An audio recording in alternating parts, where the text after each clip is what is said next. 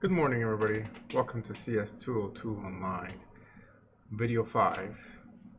So today we are changing gears from what we've been talking about for the past few days as we start talking about pointers. So that's kind of like phase 2 of the class. Phase 1 was talking about classes and object-oriented programming, and it's not everything. We haven't covered just about everything. We are now going to talk about pointers because after we learn about that, we are going to revisit classes. And even today, when I talk about the arrow operator, I will be revisiting classes. So we're not done with classes, but we're switching gears. So, hope you guys are all here. No one's saying anything, but I do see that we have some viewers. So I guess there's people here live. So let's go ahead and get started. So, by the way, check the due date on the assignments. It's now on Saturday. So it was moved from, I think, Thursday to Saturday. So just keep up to date on that on campus. Why is that zoomed in? There we go. Okay. So this time I have actually like lecture notes for this, just to be as clear as possible with pointers, because it turns out that pointers is something that a lot of people freak out about when they first start using them, and it's not necessarily that it's hard. The problem with the pointers that people have a hard time with is because if you screw up a normal variable, the worst that can happen is you get a wrong answer. You try to store something that's like a 5.9 in an integer, and it just is sort of a 5, right?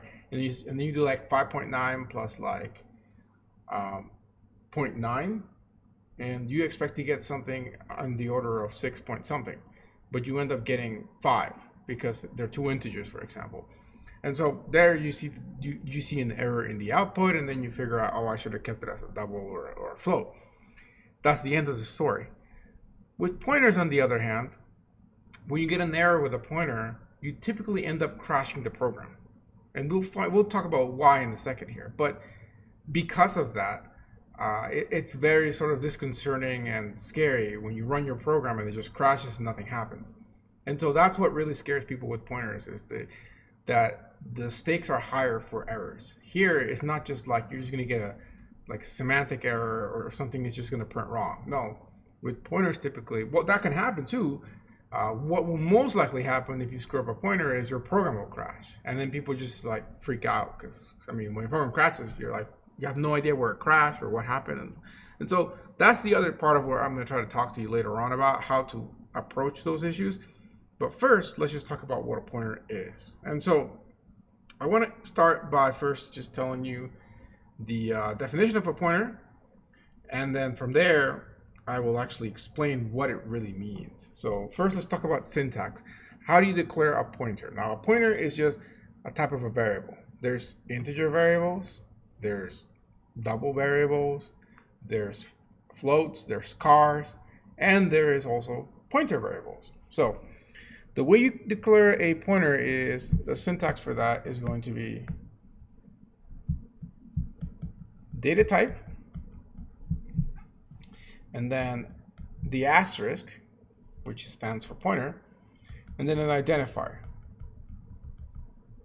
and then your semicolon. And so what do we call that asterisk? That asterisk is actually called the dereferencing operator, or also the indirect operator.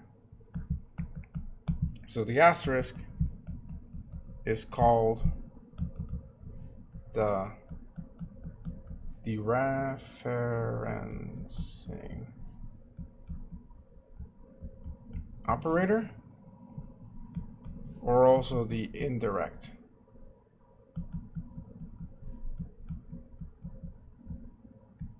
operator. And depending on who, what, where you took 135, they might have covered a little bit about pointers at the end of the semester.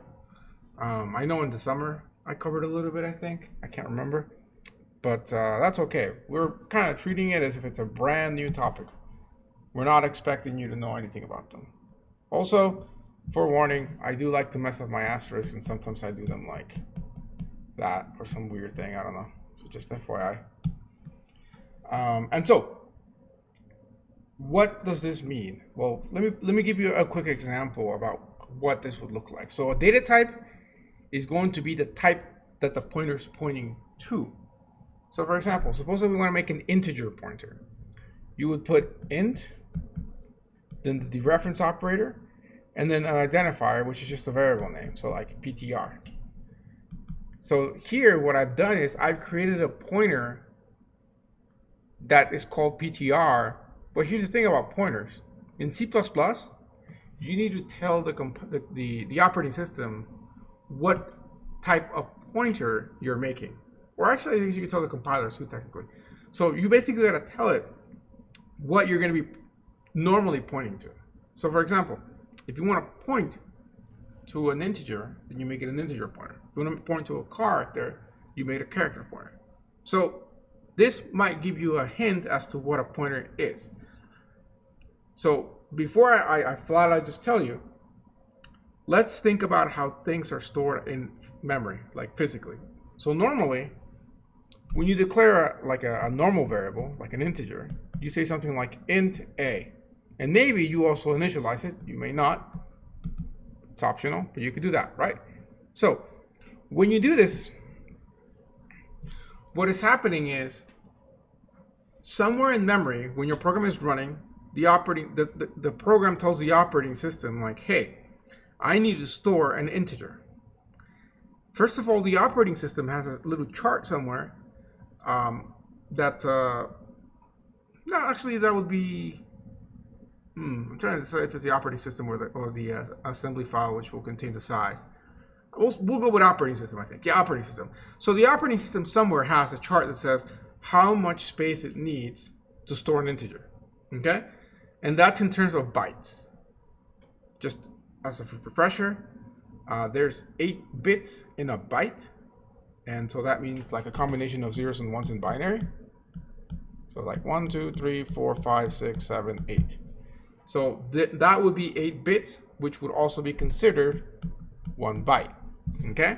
Turns out that in most computers, an integer is actually 4 bytes, which would be 4 times 8, 32. Right? For a second, I was like, it should be 32, but I was thinking of 28 for some reason. I was like, that's not right. But yeah, so an integer can be stored in 32 bits, also known as 4 bytes. This is dependent on specific on the system architecture and the operating system itself. Some computers, like old school computers, could store it in 2 bytes. Maybe some big computers could store it in 8 bytes. You know, it's really dependent on the system itself. But what your program tells the computer is, I need to have allocated somewhere in your main memory, so that's the RAM, a slot for an integer. And then it looks and it says, well, an integer in this system, it takes 4 bytes. So somewhere in memory, which I'm going to typically represent as a long stick like this, somewhere in memory here, it's going to get a little slice of this, and that little slice is going to be used to store the integer. Okay? And this, the way that this is actually stored in memory, is not, you could think of it like an array where it's like slot 0, slot 1, slot 2, slot 3, slot 4, but it doesn't use decimals for that. It actually uses hexadecimals, which is just another way of using basically binary. But typically, when you see addresses represented in the computer, they're printed as hexadecimal addresses, just so we don't get such a huge number that's just binary. Because otherwise, when you printed out an address of a specific variable, it would literally be 32 zeros and ones, or potentially 64 zeros and ones if you have a 64-bit system, or at least the addresses. And so that would be very annoying to look at those really big numbers, because the fact of the matter is that there's tons and tons and tons of addresses in main memory. How many addresses are there in main memory? This is a 219 thing, so you will learn about this in 219. I have my videos for the summer for 219. If you want to look ahead, you can check those out. But as a quick summary of that, because you don't really need to know too much about the internals of how that works, is it turns out that most of the times the memory is split into 4-byte increments. And so the reality of this is that each of these has 4 slots like that. And so this is byte 0, well, it depends, start kind of from 0 or 1, byte 0, byte 1, byte 2, byte 3. That's the first row, and then 4, 5, 6, 7, 8, 9, 10, 11, and so on. And so when you're storing something, we will consider this to be address 0. And typically in hexadecimal, just as a refresher, I hope you guys know what hexadecimal is. It's base 16 counting. So normally as humans, we like to use base 10. We start from 0 and we go all the way to 9. And after that, we basically repeat them by combining multiple digits together. So like 10, which is the number after 9, is a combination of the first 2 digits, right? The 0 and the 1. And then from there, you just start replacing this least significant digit with any of these. And eventually when you get to 19, then it replaces the next available significant digit. An easier way to see this is if you start out from 0, 0. You can see that this would be the least significant digit, and when it gets to 9, this goes up by 1, and so on. Okay? So base 16 goes from 0 technically to 15. However, the fact that it's base 16, which again is hexadecimal, means that you actually need hexadecimal, potentially 16 different symbols to represent hexadecimal numbers. So normally with base 10, we have basically 10 symbols, right? We have the 0, the 1, the 2, the 3, the 4, the 5, the 6, the 7, the 8, the 9. They're all symbols. They're all essentially just squiggly lines. Like this little squiggly line that looks kind of like an S, turns out that it's the representation of the number 5. And then this squiggly line here that looks like a little circle and a stick turns out to be the representation of a 9, right? And so when we're doing hexadecimal, we need more symbols because we need 16 of them. And so it turns out that to make our life easy, the numbers 0 through 9 are kept the same. But we can't use 10 like we would in normal decimal, because it's a combination of digits. We want a unique digit for 10. And so while I could invent it and be like, okay, that's going to be my 10, and maybe like this is my 11 or something, and just come up with weird symbols, it turns out that we just kind of look at the alphabet and use those for the rest of the symbols. So you use A, B, C, D, E, and F, okay? Because that would be 10, 11, 12, 13, 14, and 15. Again, it's base 16, which means you have 16 digits, but you only go up to 15 because of the 0. That counts as a digit as well. Just like how with base 10, you only go up to 9, because that's technically 10 digits because of the 0. And so if you're trying to represent the number 16 in hexadecimal, it turns out that it is just 1, 0.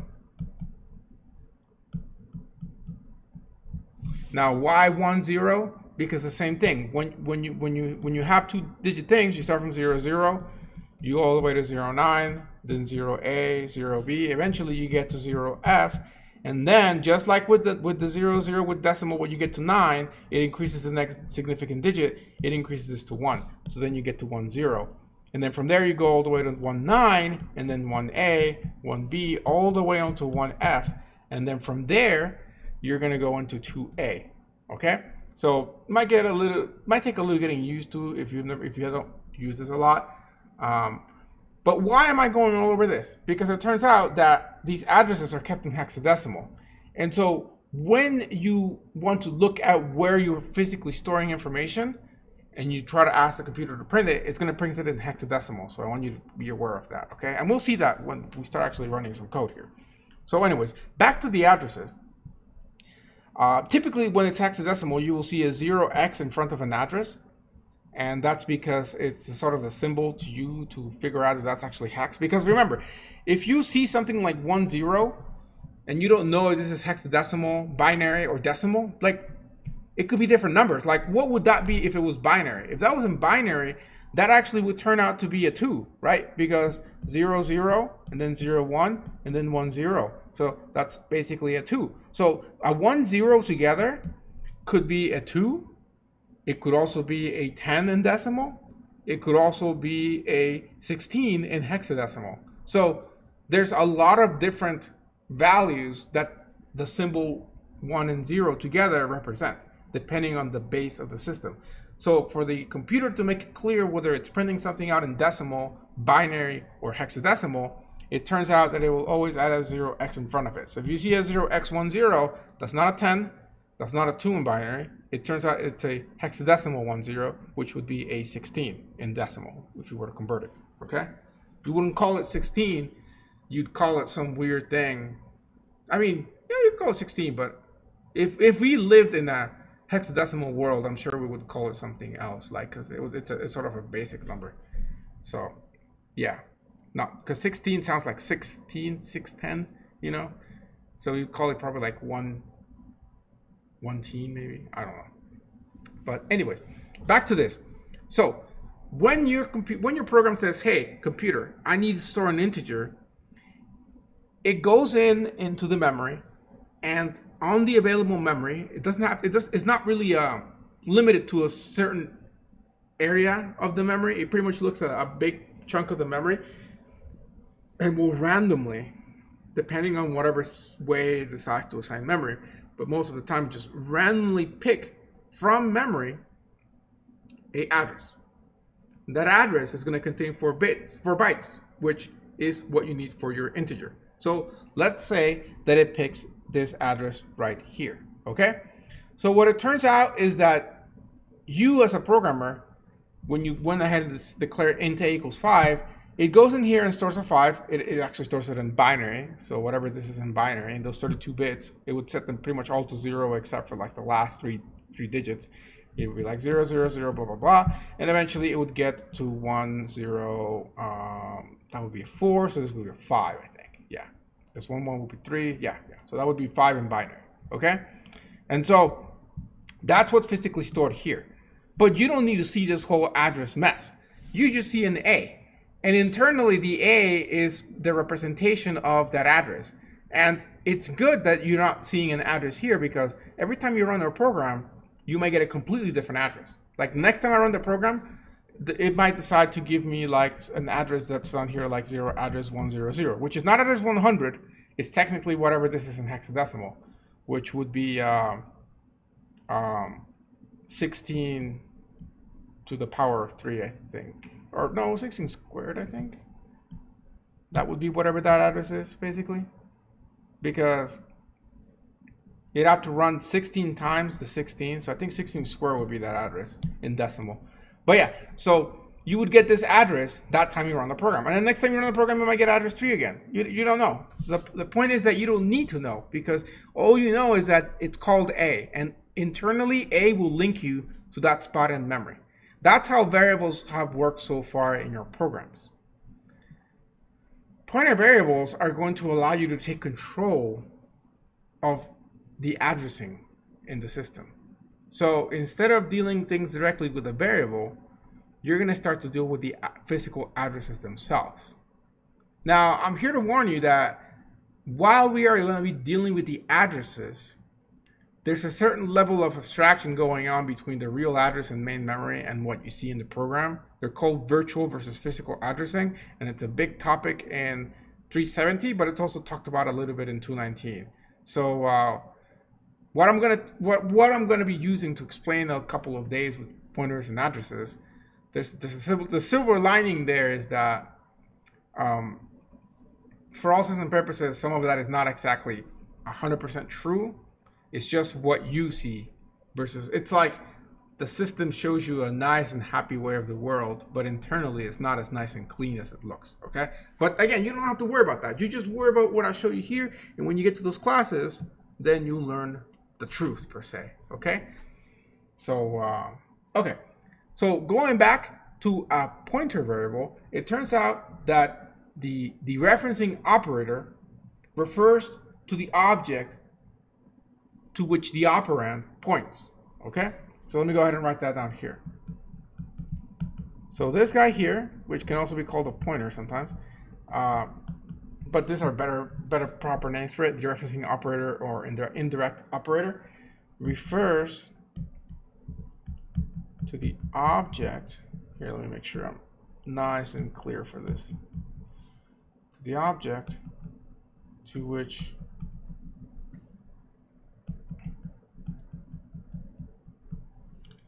the operand, that is the pointer, points. I was just thinking while I'm writing this, I think we're in week 3 now, or 4. I'm not 100% sure, but if we're in week 4, that means we technically only got 1 more week and then we got the test. So if this is week 4, I'm not 100% sure. By the way, you guys are super quiet today, so it's kind of scary. But yeah, so I guess keep track on this. Here, let me see. So this is week 4. Okay, so we got technically 2 more weeks. We have 2 more weeks after this week, and then we got the test. So, okay. Are we getting a study guide for the test? So I have some things that I will publish. It's not. See, I don't know what you would consider a study guide, but what I do is I put a list of topics and things you should focus on for the test. I don't know if that's what you would consider a study guide, because I mean, studying that is not going to help you out. It's more of like telling you what to study. It's guiding you to study, so I guess it's kind of like a study guide. So I will post that. That will be posted basically about 2 days or 3 days before, once we know what's going to be fully on the test. But what we'll try to do is, I think on the regular semesters, we typically have a day of review. At least for the first test, we usually have a day for review. So like on week 7, which would be 2 weeks from now, when we have the test, we can do like the review on like the Monday, and then you get the test on Thursday, technically speaking. So yes. So yeah, so that would be more of a proper study session that you can help you out. And then, of course, you can bring questions as well. Otherwise, I'll just go over topics that I think are useful. So, yes. But anyways, I guess I just felt like it was coming around the corner. But I guess not. We still got 2 more weeks, so we're fine. Okay. So, anyways, coming back to this. So, let's scroll all the way down here. And let's go ahead and just jump right in, okay, into making a pointer. So, let's go ahead and first just declare a variable int x. Okay? Now, this variable is of integer type, so it's somewhere in memory. Somewhere in memory has to be stored. It can't just imaginarily exist somewhere. It has to be stored somewhere. But we don't know. We don't care, technically speaking. Okay, cool. Next, let's go ahead and create a pointer variable. What kind of pointer are we going to need? Well, we're going to need an integer pointer. Okay? And again, with C++, you have to tell it what you're pointing to. Back in the C days, because C++ technically is derived from C, you didn't need to do that. You could do a void pointer, which would point to anything. While you can kind of do that in C++, even though you really shouldn't, just be aware of that fact that typically in C++, you need to know what you're going to be pointing to. So if you want to point to a character and then you want to use the same pointer to point to an integer, you're going to run into a couple of issues potentially. And it's not a good idea in the first place to do. Okay? But anyways, we're getting a little bit ahead of ourselves. So here we got an integer variable, and we also got a pointer variable, and it's an integer pointer. Okay? Now, technically speaking, both of these lines of code are somewhere in memory, because pointer variables, just like any other kind of variable, also need to store in memory. So let me go ahead and make a little visual representation again of our main memory. Okay? And I'm just going to randomly pick 2 addresses and say this is address 100 again. I'm calling it 100, but it's technically not 100 because, again, it's hexadecimal. And maybe address here 200, okay? And it turns out that the operating system decided to tell us that this is where X is stored and this is where P is stored, okay? Now, pointer variables, again, they also have a place that they have to live. Right now, the pointer variable is just garbage, because remember, when you declare a variable in C++, and this is actually the reason why, now that you kind of see this, when you do declare a variable in C++, it's uninitialized. There could be garbage there. It turns out that main memory recycles itself. So like when you stop using a variable, it gets returned to the operating system, and at that point it can be handed out to anybody else. The operating system doesn't do any kind of cleanup to it, and that is why sometimes you will get garbage when you get allocated a piece of memory. And so that's why they always say initialize your variables, don't assume that it's going to be set to 0, that kind of stuff. This is the why, okay?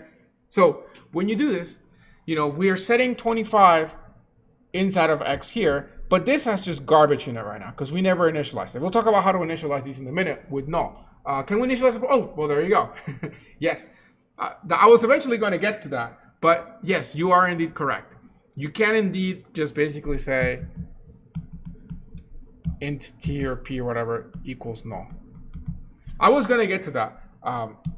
But yes, to answer your question now, yes, you can and you really should. But like, we're on page 1 and that's on page 3. So yes, but yeah, you are correct. Okay. So anyways, going back to this, what this piece of area, what this section of memory is called, by the way, where you're allocating these variables, is called the stack. Okay. Oh, you can't see it because I'm here. The stack. Okay. That's going to come into play in a minute here when we talk about, well, yeah, today probably, about dynamic memory allocation, because dynamic memory allocation is actually stored on the heap, and we'll discuss that when we get there. But just for now, this section of our main memory, which for some reason when I think of memory, I think of green. Maybe that's because the PCB itself is like green. You know, when you think about like a memory stick. So that section of the memory is called a stack. Okay, so now that we have a pointer variable, let's make this pointer variable p point to our integer variable x. For that, we're going to need to learn a new operator.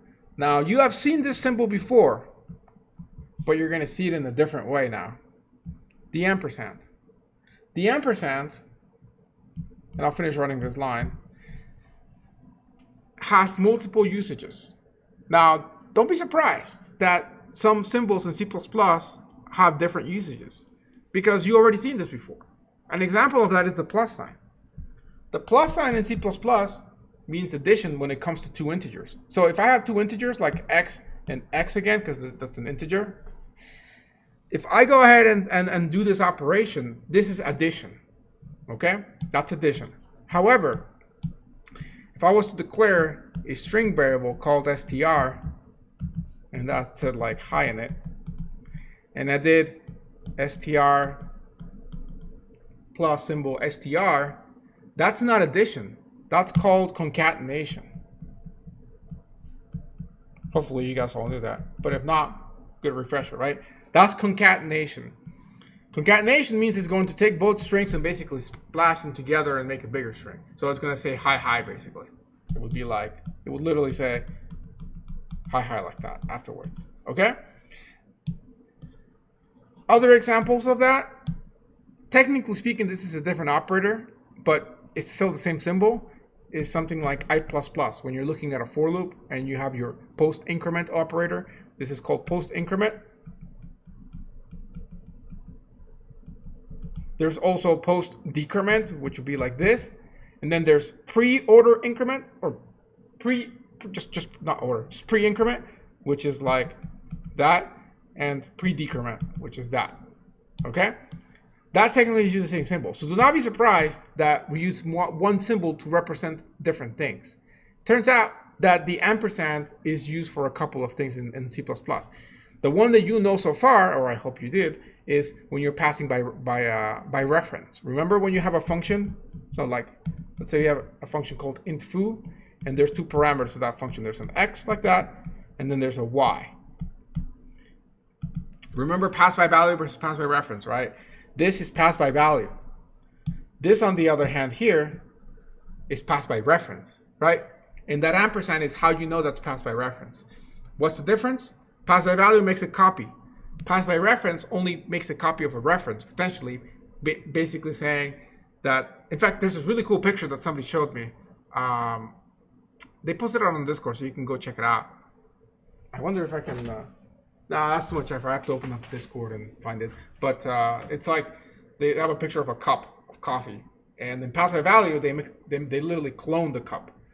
On the other hand, pass by reference, they're only making a reference to the one and only cup, and so they're filling the cups, and they would fill on both the reference and then the original, versus the clone one where it's just complete copy. You only fill one of them. So anyways, the address of operator is the actual name of this, which I'll write in a second, is also used to pass by reference when functions, okay? So as I said, let me go ahead and put the definition here. It turns out that the ampersand symbol, good enough, is, and by the way, ampersand is spelled like this. I'm gonna write it here. Ampersand is also known as the address of operator.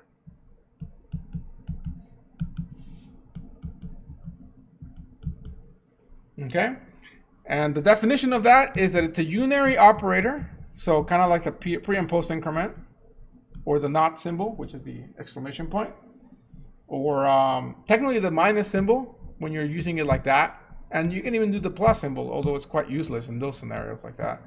But those are unary operators, and again, the word unary operator stands because there's only one operand for the operator versus binary operator, which means there's two operands for one operator, such as addition or multiplication, or and or when you're putting it. Oh, by the way, that's another usage of this symbol. When you see something like A and B like that, this is logic, right? This is hopefully a Boolean. This is also another Boolean, and you're ending them together. There's also where you only use one ampersand. I do believe that's ending, but like at the bitwise level or something. But yet another example of using the ampersand for something completely unrelated, which is logical and. So again, don't be surprised. The reason why they reuse symbols, because you might be like, why reuse symbols when there's so many different symbols in the computer? The answer is simple. Keyboards. We want to be able to type code quickly, and we don't want to have a billion different keys in our keyboards. So we have a couple of symbols. You know, basically the numbers 1 through 0 have symbols on top of them, and we pretty much use all of them in C++. Even the hat symbol we use. Yeah, the pound symbol. That's a good one. In C++, I don't remember what the pound symbol. Oh yeah, we use it with include IO stream, right? Yeah, with the includes you use it, and it's also the preprocessor directive symbol, like defines. So yeah, the @ symbol. That one I don't know what you use in some documentation stuff, but I don't know if in C++ you actually use the @ symbol. I'll have to research that. But pretty much most of the symbols in your keyboard are used. And that's the point. We want to just kind of keep it to those so that you don't have to like remember some weird Unicode numbers. Like I remember, for example, that Alt 164, I think, that will create an Enya, an N with a tilde on top of it. You know, so you people don't want to remember that kind of stuff. They just want to have a key, right? And so that's why we reuse symbols, because keyboards, basically. So anyways. The address of operator is a unary operator that returns the address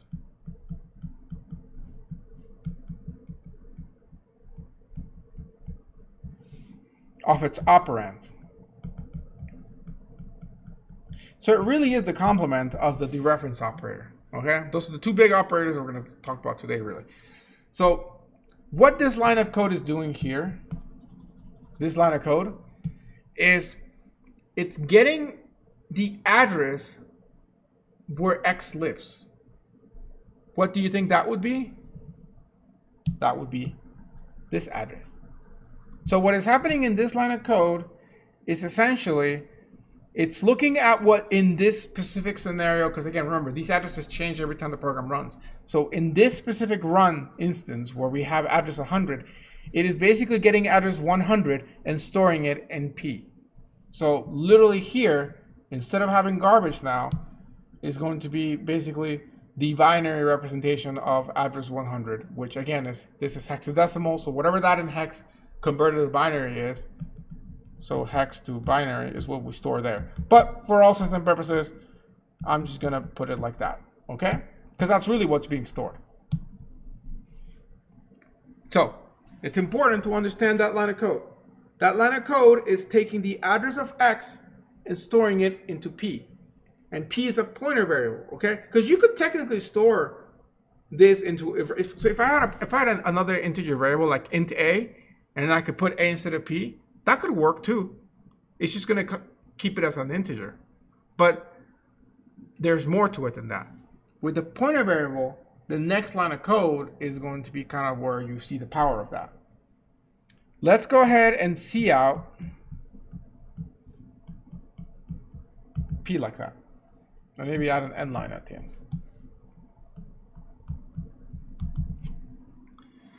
This is the power of pointers right here. Here, I am counting P, but I'm not just counting P itself. I have the dereference operator in it. You see the little asterisk. If I was to just cout P without it, so if I just cout, it just literally said cout P, like if I got rid of this, this would only print out 100. It would print out 0x100. That was all it would print out, which is cool because I mean I can print out the address of where that pointer lives. It's kind of, oh, sorry, where the variable x lives, but it's kind of useless. I'm like, oh, okay, cool. Especially because every time I run the program, it'll be a different address. We can test it out in a minute here. But here now, I am using the asterisk in a pointer variable. And when you use the asterisk, which again is called the dereference operator on a pointer variable, as the name implies, and I'll put it here so you remember, dereferencing operator here. As this name implies, it dereferences the pointer. Dereferencing a pointer is like the opposite of the address of operator. The address of operator gets you the address of whatever the operand is. So a variable, for example. Dereferencing, on the other hand, it takes an address and it goes there. It dereferences it. So what's going to happen in this line of code, and I know you asked a question, so I'll get to you. What happens in this line of code is it sees address 100, and then because of the asterisk, it goes to that address and prints what's in that address. So it's literally going to take address 100, go there, and print the contents of that location. So this would actually print out 25. That's important to understand. Now, so it copies the address into the pointer value. That's correct. It copies the address into the pointer variable. Not value, but variable. That's a better term for it. But yes, you are indeed correct. So this, if you were just to say, by the way, cout like that, that would only print out that. And that's basically what you're assigning into P.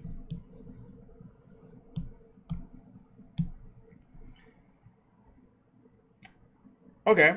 Here, I'll put a comment here, the way I have it in my notes, so that you remember this. Stores the address of X in P. Okay? Finally, we can go further than this.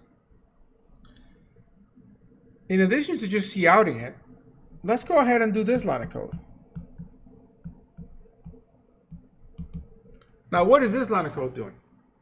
This line of code is assigning 55, but it's not assigning 55 into P because we see the dereference operator, the asterisk.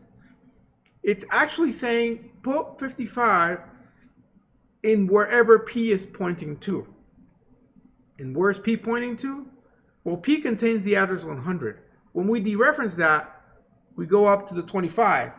So this line of code is actually going to take the 25 and replace it with a 55.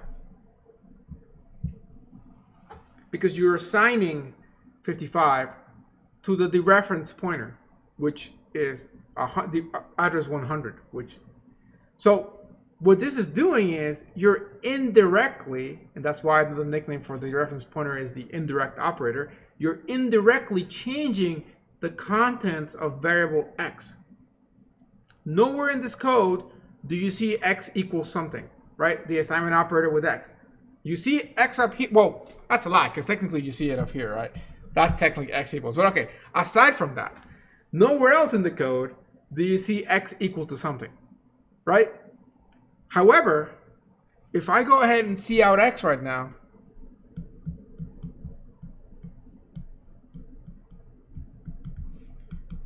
that's going to print out 55, which is what was changed. So hopefully you start to get a grasp as to why this could be kind of confusing and difficult sometimes. because I went ahead and changed the contents of a different variable, but not by name. I never said x equals, aside from the beginning part. Like, let's just hide that line. I never said x equals to 55. However, x became 55. Why? Because of the pointer. Another nickname for pointer variables is sometimes, or just the concept of pointers is aliasing.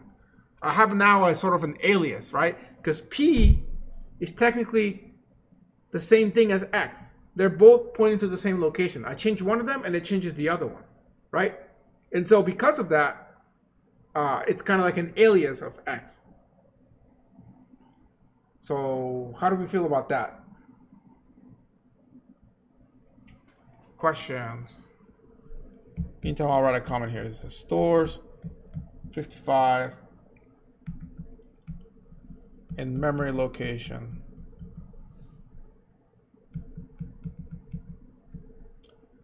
Pointed to by p, which is x. One page done. All right, so that's pretty much that's it. That's what pointers are. Now you know what pointers are, essentially. I mean, there's more to it, but this is like the heart of it, really. We have to write the ampersand every time we want to assign an address to the pointer p. Yes, typically yes. However, what you can also do is if you have two pointers, so like suppose that I have, so new example. Let's say I have in pointer p and I have in pointer ptr. In this scenario, when you have two pointers, you know, there's some code here where you assign them to stuff. Eventually, you could do something like ptr gets p, and you don't need address of operator because they're two pointers. So really, the only time that you need the address operator is when you want a regular variable and you want to get the address of that to be pointed to by a pointer. Okay, so every time that you want to get the address of a variable and then store it in the pointer, that's when you want to use the address of operator. Basically, the name tells you what it is. If you're reading this line of code,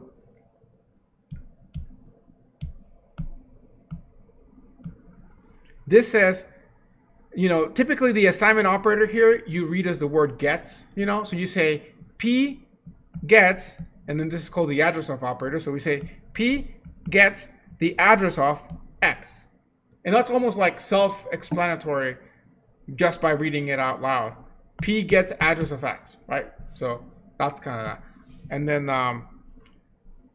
this one, for example, this is called the dereference operator. So you say dereference p gets 55, which means dereference p, which means get whatever p is pointing to and go there, dereference that.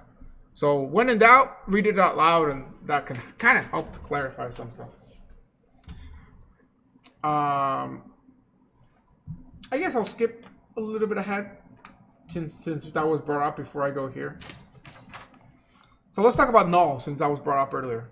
Okay, so important fact, I suppose. C++ does not automatically initialize variables, right? We all know that, hopefully. If not, now we do. It does not automatically initialize variables. This can be misleading because sometimes when you're working with a debugger or an IDE and you're testing a program, it will initialize things to 0 for you. It's like friendly. It's like your homie. You know, it's like, yeah, I got you. I'll initialize things. That's just that specific instance. But that code, if you were to run it on a different computer potentially, try to compile it there, and that's not, or even in the same computer, but not in the IDE, but just directly on terminal or something, it might not initialize things to 0. And then you're in trouble. Because if you were expecting it to be like, you're declaring it into I. You never set it to 0, but you start using it as a counter for a loop because you think it's initialized to 0. You just run with it. And the one time it doesn't get initialized to 0, and it's like a negative number, your whole thing breaks down. Maybe it just loops forever, or just loops more times than it really should. Because of that, we always want to initialize our variables, right? We do that very easily by saying int x and then equals and then something, right? 0, whatever. Pointer variables can be initialized the same way that you can initialize regular variables. But what do you initialize a pointer variable with is the question. Because remember, pointer variables are holding addresses, right? That's the reality of things, is that a pointer variable is holding an address. A hexadecimal address, which again is just a binary address, whatever. It doesn't matter what the number-based system is. It's just an address. So if it's an address, what do we initialize it with? And so it turns out that whatever you do initialize it with, it's going to cause problems at the end of the day. So what, as a community, we came up with are sort of two solutions. One of them is, just like with regular variables, you know, with a counter variable at least, you can just initialize it to 0. So you can say, if you have something like int ptr, and by the way, if you're curious as to why I keep saying variable ptr, it's because it seems like shorthand for pointer, and it's just a cool variable name. But it could be any variable name. But anyways, ptr can be initialized to 0 like this, just like if it was a number. In fact, technically speaking, you could assign manually any address to ptr, but you're going to get a warning if you assign a non-zero address to it. So if I try to do something like ptr gets, let's just say 5 here, technically speaking, it's going to consider this as address 5. So in main memory, wherever ptr is held, which let's just say it's here, it would try to store that there, which technically means if I try to say cout ptr like that, that would try to go to somewhere in memory address 5 and print that out, which is probably going to end up in a crash or something bad because you're not allowed to access things. So here's the thing about this. It's a good point to bring this up. The operating system is like the arbitrator of this whole mess called programming and running programs, right? As an arbitrator's job, it wants to allow you to use as much memory as possible that it can give you. So like, this is like the community pool of memory, okay? And the community pool of resources in general. So a computer is just limited resources contained in the box, and now they have to be shared amongst all users of the computer, right? And by users, I'm not just talking about like people, but I'm talking about the processes. At one single time, your computer is running dozens, maybe hundreds potentially of processes, okay? Yeah, maybe hundreds now, but dozens, yes. Maybe somewhere like 80 processes, I'd say. Nah, probably less, maybe 50. But yeah, so they all need to share limited resources. Operating system's job is to organize them, okay? And it's a good person, you know. It tries to give you all it has, you know. It's not going to be like, yeah, I don't want to give you this, I don't feel like giving it. No. If it has a resource, it will give it to you with the hopes that you will give back eventually, which we'll talk about later on with the memory leak. But essentially, it needs to control sometimes programs from doing bad things. Suppose that address 5 here was given to a different program. Like maybe you are coding and at the same time you're watching this lecture on YouTube. That lecture on YouTube is a program technically. And it needs to save temporarily at least. So it downloads from the internet the video, a buffer of it, stores it in main memory, and then shows it to you, buffered. That way there's no like freezing, right? What if part of that storage of the information is in address 5? And worse yet, instead of just couting it, suppose that you try to change it. Like that. Try to assign 10 to it. So I'm trying to put a 10 here like that. This is kind of bad because if that address is being used by a different program and now you're changing it, all of a sudden, like in my face, it's going to get like corrupted because you're trying to put a 10 in there where it's right now representing like an RGB value or something. It's bad, right? We don't want programs to mess with other programs because not only are they going to break their programs, like the program that started this, like this program, but it's also going to break other people's programs because now that memory is corrupted. So the operating system limits you on what you can access. It's like, I'm giving you a range of memory that you can use, and you can use memory that you've requested, but I don't want you to go off digging into other people's memories or other programs memories, processes, and cause problems. And so it limits you on what you can do. And that's, again, going back to like 219 and 370 kind of stuff. So you will learn more about that. But what this all boils down to is, typically, even the compiler will not let you compile if you try to just directly assign values, like numerical values, to memory, like that. You'll get an error. You can get around that error temporarily by using the F permissive flag. But please don't do that. Don't write code that requires that flag unless I specifically state that in the assignment. If you are, you're probably doing something really bad and not good. So, you know, it's like, don't do it for a reason, basically. Okay? So typically you don't want to assign addresses manually to a variable like this, like numbers, because again, they change every time. So it's you could see out the address of a variable in one run, try to manually put that address into the computer for the next run, but it's going to be different. So it's still going to access something that's not yours probably, or just garbage basically. So anyways, back to the original reason as to this is, the 0 is a way to initialize things. Can pointers be used to hack? So I had an assignment when I was giving out my own assignments that was called Crack the Ball, because you can use pointers to do some pretty sneaky things. For example, I can use a pointer to access private variables, like class variables. So if I have a variable that's private in the class, no problem. I can very easily get to it with a pointer. Again, that's why, hopefully I said this, but if not, I'll say it now.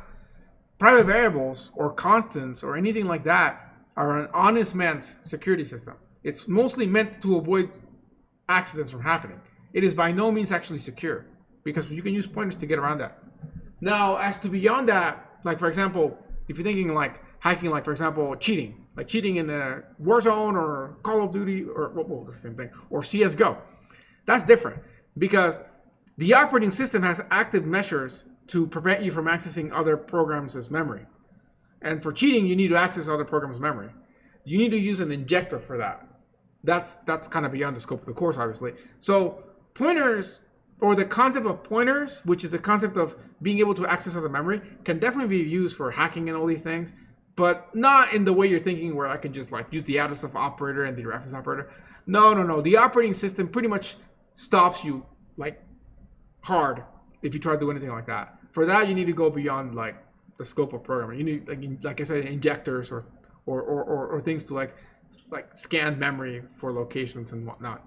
So and anti-cheats will basically monitor that as well. If you're injecting stuff, that's how they detect you, and then they ban you and you lose your account. Okay, so back to this. The 0 is typically used to initialize memory, but it's not good at all to kind of ever try to do something like this line of code. Like let's say if you initialize a pointer to address 0, it's still putting physically address 0 there, which potentially means you could try to access address 0 if you try to dereference it. So it's more of like, if you put 0 there, it's useful because now you can have an if statement before you access a pointer saying something like if ptr is equal to 0, or better yet, not equal to 0, then you can go ahead and like dereference it.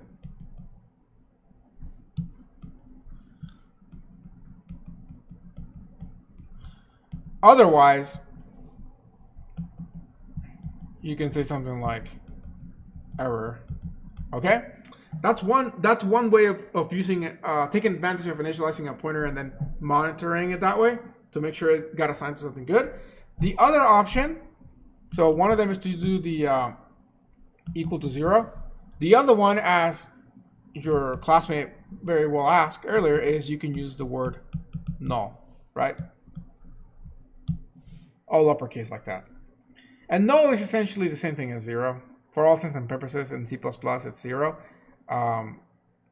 But it's nice because when you see a 0 like this line of code here, can be very misleading because you might think this is like a number, but it's not, it's a pointer.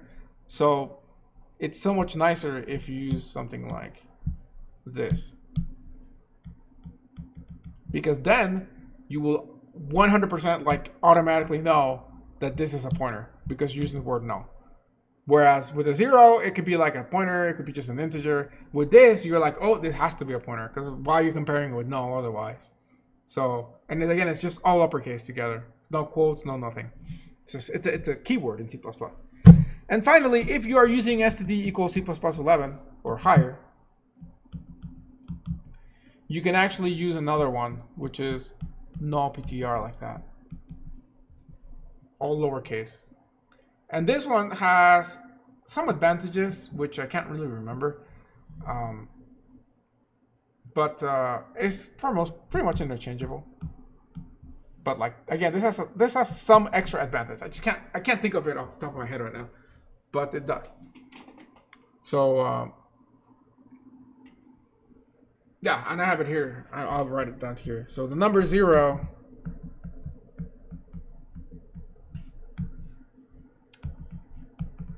is the only number, I'll just abbreviate number like that, that can be directly assigned to a pointer variable. And that is intentionally to avoid weird things like this, okay? And like I said, it's technically possible, but you have to use this at permissive flag. Okay, so let's take a quick break and go, well, not real break, but let's take a quick break from the tablet and go to programming just to show you some physical examples of this.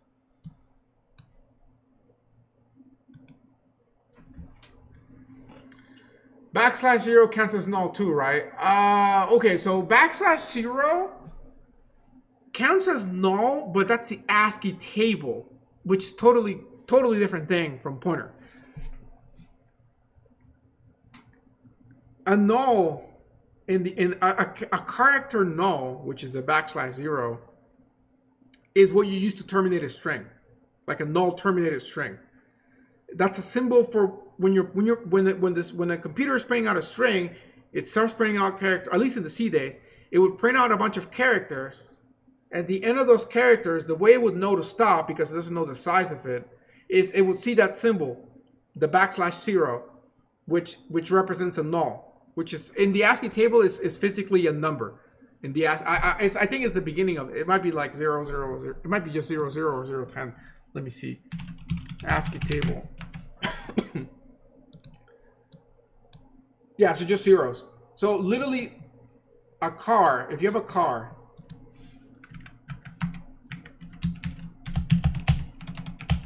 and you store \0, and then you see out it as an integer.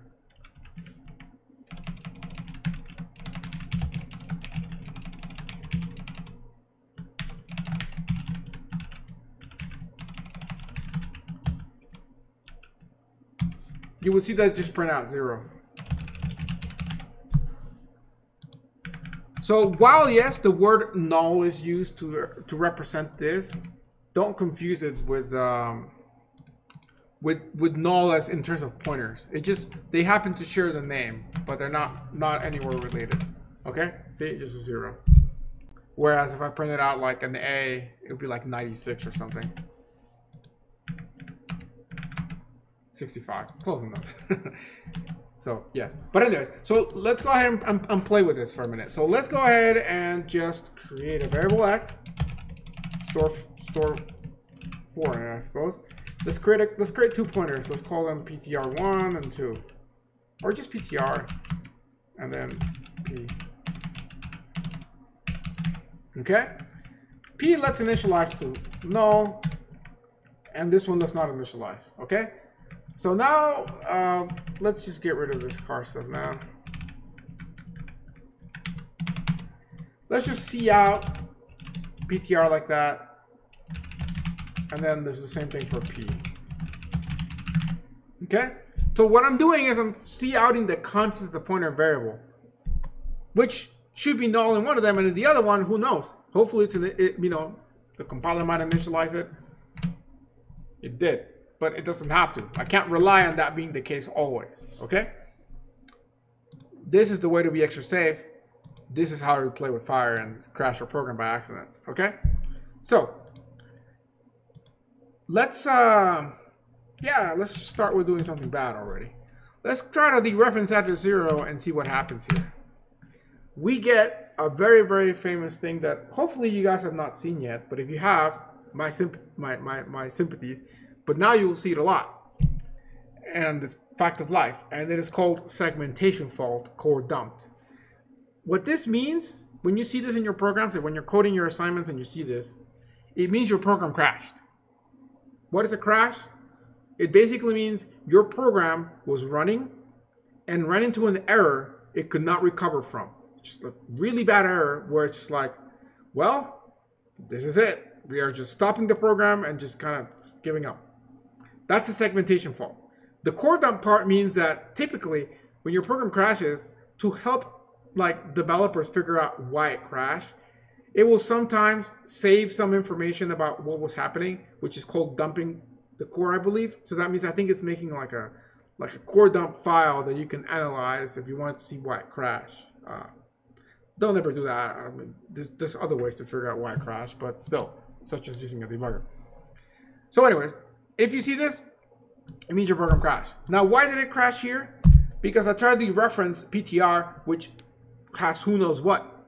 In this case, it probably has a 0 still, but I'm trying to access address 0 when clearly I don't have. I shouldn't, because that's like beyond the scope of the program itself. So that's why sometimes the operating system will stop you, which means it'll segfault you if you try to access areas of memory that you shouldn't go to. And this is again sort of like to avoid hacking per se, kind of. It'll just be like, nope, you're trying to access things that are not part of your program. You're messing with other programs. No go. Stop, crash. Okay, so let's go ahead and instead of just having this pointing to nothing, let's have it point to X by setting it the address of X like that. Now in this case, let's see out both the dereference PTR and then just the address of PTR, so we can see where both X is stored and what it contains. So if we run this, we can see that X contains a 4 when we dereference it like that. And this here is the hexadecimal address of where X lives, which is what PTR holds currently. If I run it again, it's a different address. See that? Every single time it's a different address. That's because every time I run the program, it's like luck of the draw. The operating system, I'm sure there's some pattern to this, a little bit, but most of the time it's just like whatever's available, it just gives you. I know there are programs that will give you where the segfault happened, but I forgot which ones. Yes, so GDB will do that. In fact, I'll show you that in a second. How to do a quick debugging thing. Although I have a video on Canvas already called GDB debugging or something like that. I recommend you all watch that because debugging a crash can be very frustrating if you don't know where to start. And a lot of the times your program would just like, here it's like, okay, I have 10 lines of code, it's a big deal. But imagine I had like 500 lines of code. And then when I run a program, all I see is this. And you're like, well, I know something is wrong, but like, that's it. Good luck. And so that really sucks, right? And so eventually what you want to do is be able to, like you said, identify at least where it's crashing, so you can I mean, just because a program crashes on a specific line, it doesn't mean that that's the line where the error lies. That can happen a lot, but at least it gives you a spot to start, So I'll show you that since we got about 12 minutes, I'll show you that really quickly at the end. So yeah, okay. So going back to this, we can see that the addresses are different, right? These are hexadecimal addresses.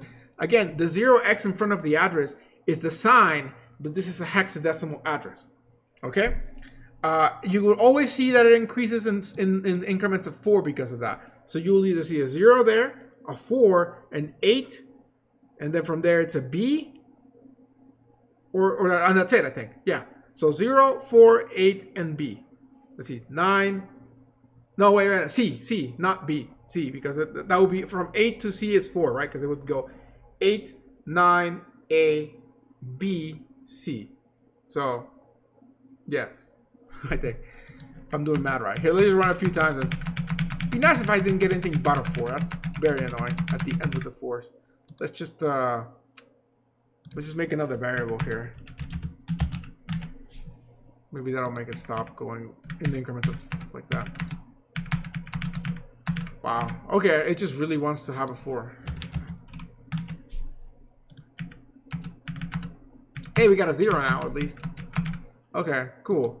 So let's go ahead and just add another variable. I want to show you when it gets to the C. And the compiler's pretty smart. If I don't initialize the variable and I never use them, it probably never even allocates it in memory. There we go. We got a C now.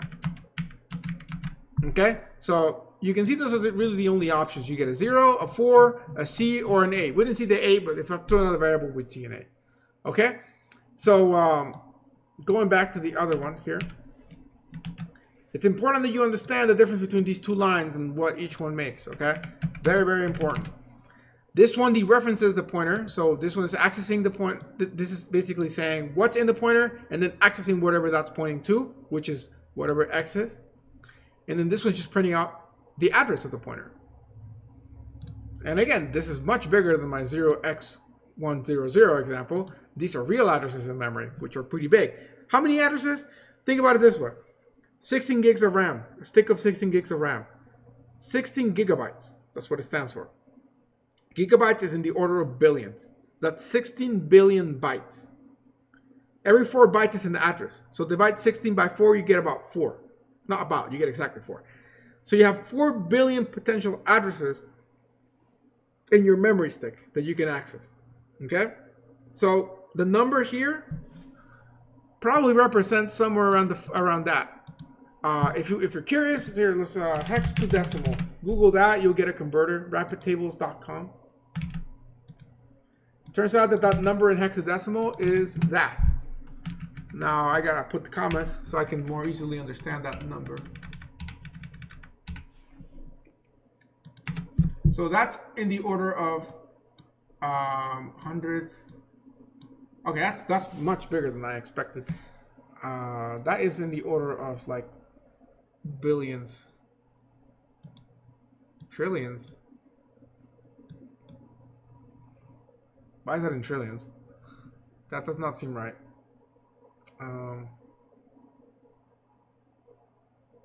Billions, trillions. Why is that in the order of trillions?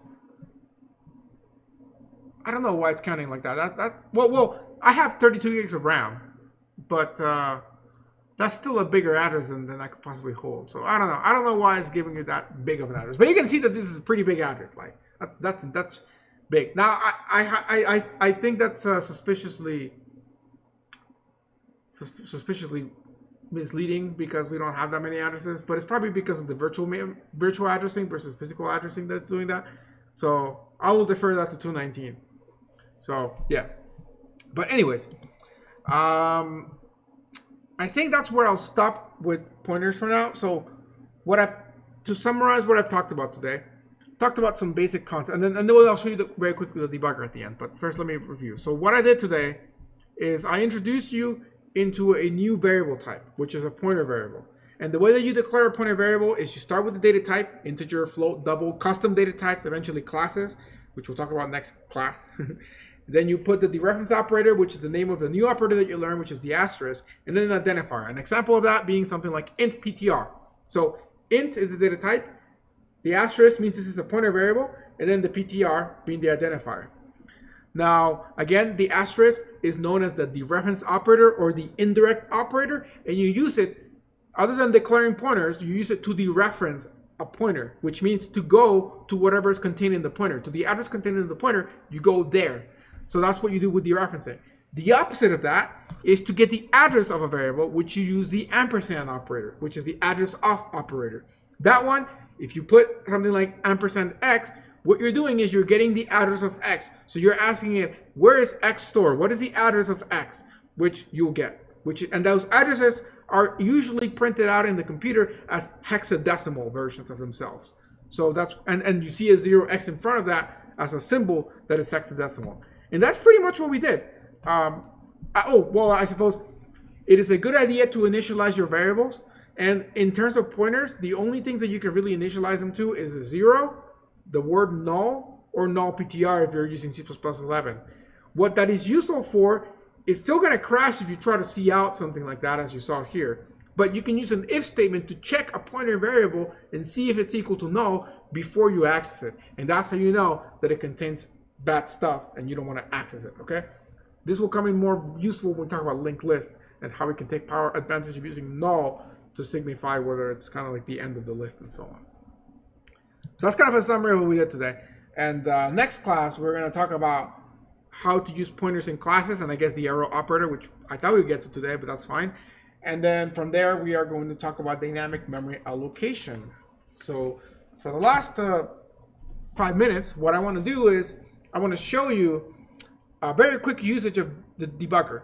So let us go ahead and screw this up by not initializing P, or actually initializing it like that. But then in here, suppose, normally what you want to say is if P is equal to null, is not equal to null, then you can say cout P, right? That's the whole idea of initializing variables would be, pointer variables would be to avoid this from being an issue. So this would run just fine. However, suppose I screw this up and instead of making it not equals, I make it equal. So now this is going to crash because I'm going to try to dereference a pointer containing 0, which is sec fault. Okay, let's do a quick lesson on how to figure out where that crashed.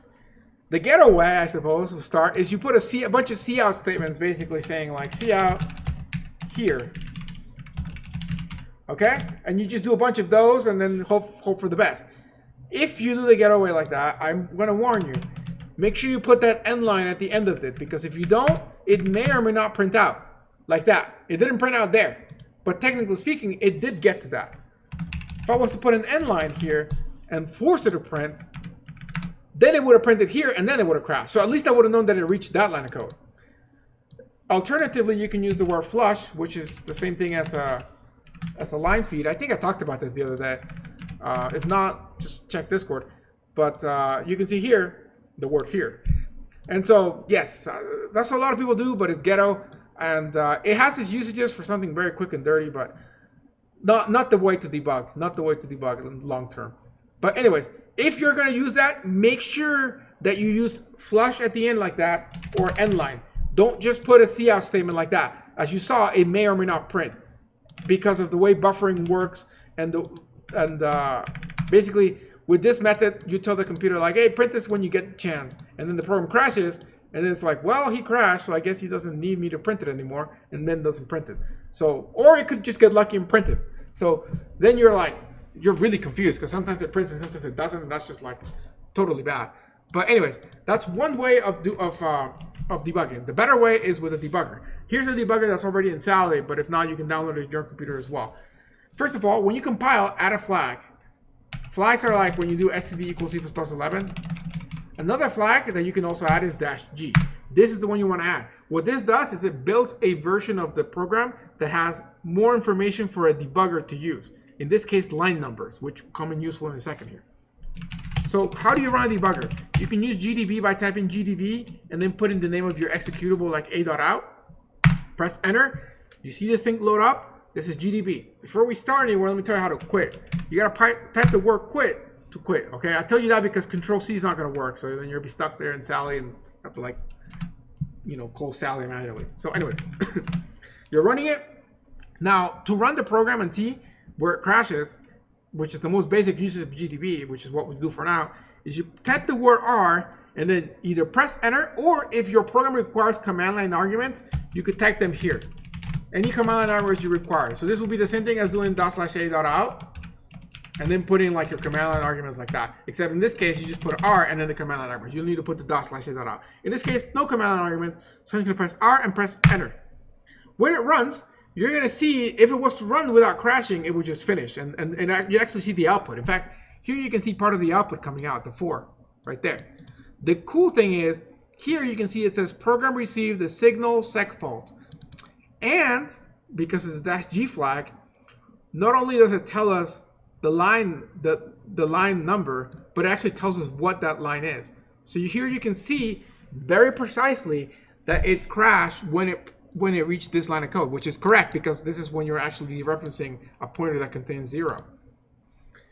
Furthermore, suppose that you wanted to know how we got to this line. If this was like a line inside a function, like you call the function that calls another function that call this line, you can type the keyword backtrace, and that would actually show you a line of the different calls. In this case, there's only one call, which is main, but another very useful command right here.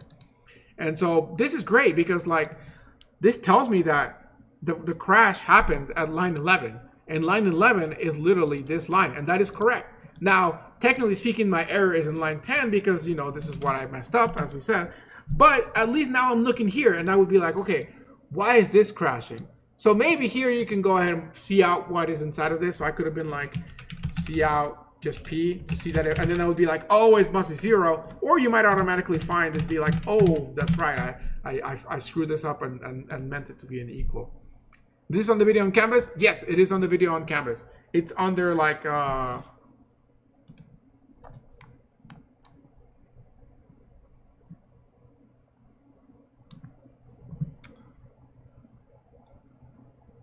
maybe this one? No, not that one. Generic video tutorials. This one. How to use SHTP and then how to use GDB debugger. And basically it's like a 7-minute video. But I'm doing kind of the same thing that I did here. Now there's more to GDB. There's, oh, hold on, let me stop that. There's more to GDB than that. Like you can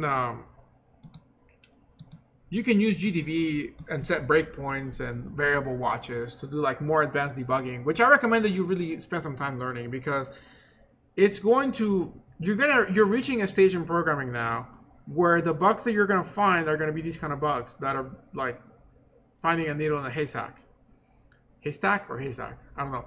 But those kind of bugs are much faster fixed when you have a debugger that can point you to the right location. And so you want to make sure that you start early on with good practices to do that. So I recommend that you take the time to set up a debugger.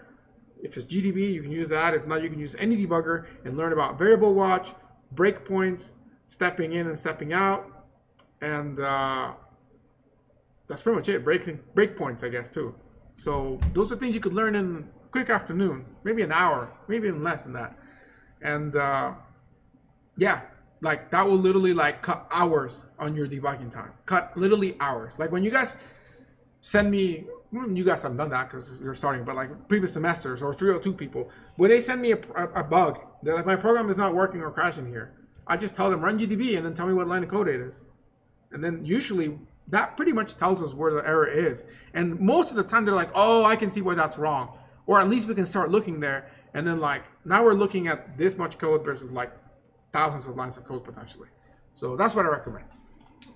So yes, definitely refer to that later. So it's generic tutorials and yeah. So that's it. That's what we have today. So next class, we will continue talking about this. Again, talk about pointers in classes, a row operator, and then dynamic memory allocation, which will be a very interesting topic. So until then, thank you guys for watching. You guys are very quiet today. Thank you for one person that was good, that was talking though. At least I know that I wasn't just talking to myself. So I'm happy about that. But make sure you get your assignments done. And yes, you guys have an amazing day too. Thanks for watching. Stay safe. I'll see you guys next class.